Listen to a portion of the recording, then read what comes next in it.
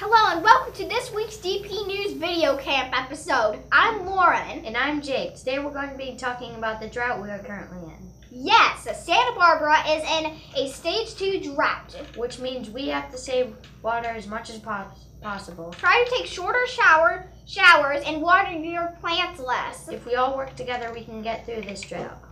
Now on to a more serious note.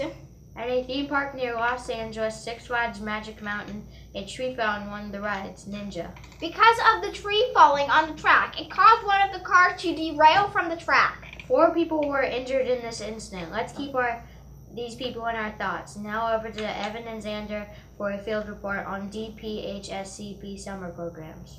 Hi, I'm Evan. And I'm Xander. We are at the Dos Pueblos Aliens Aquatic Center.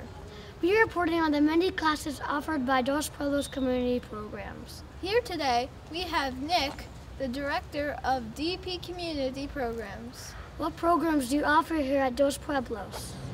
We offer a whole bunch of different programs. We primarily offer swim lessons.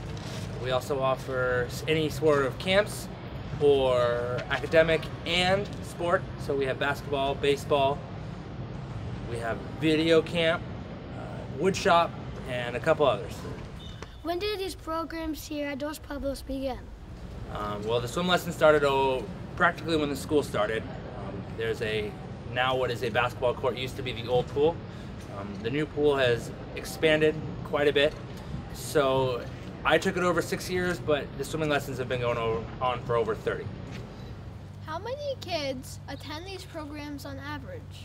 It's 500 kids a day to about 1,000 participants total. Do you like working with these kids at the programs? Oh, that's the best part. Working with all the kids and all the families is by far the best part of my job and the staff here.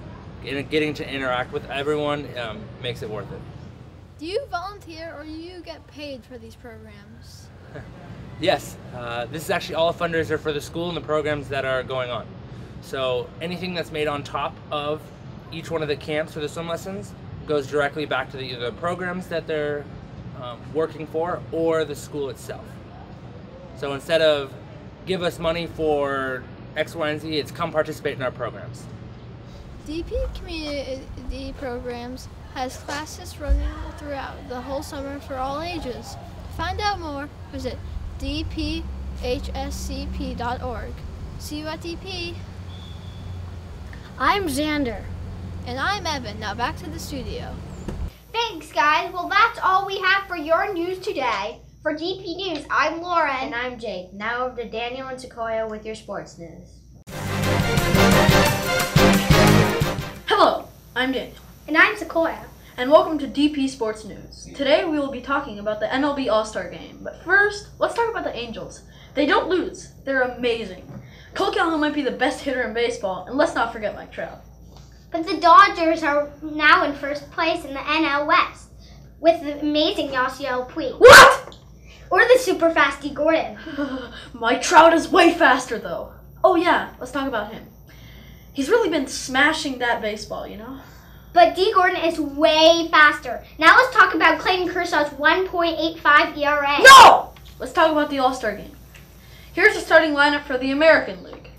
Salvador Perez playing catcher, Miguel Cabrera playing first base, Robinson Cano second base, Derek Jeter playing shortstop, Josh Jonathan at third base, and the outfielders are Mike Trout, Adam Jones, and Jose Bautista. And the designated hitter will be Nelson Cruz. And the starting pitchers are still to be determined. The starting lineup for the National League is Yadier Molina playing catcher, Paul Goldschmidt playing first base, Chase Utley playing second base, Troy Tulowitzki playing shortstop, Aramis Ramirez playing third, Andrew McCutchen, Carlos Gomez, and Yasiel Puig are the outfielders. Giancarlo Stanton is the designated hitter, and the pitchers are to be determined. That's it for today's news. I'm Daniel. And I'm Sequoia. Have a nice day, campers.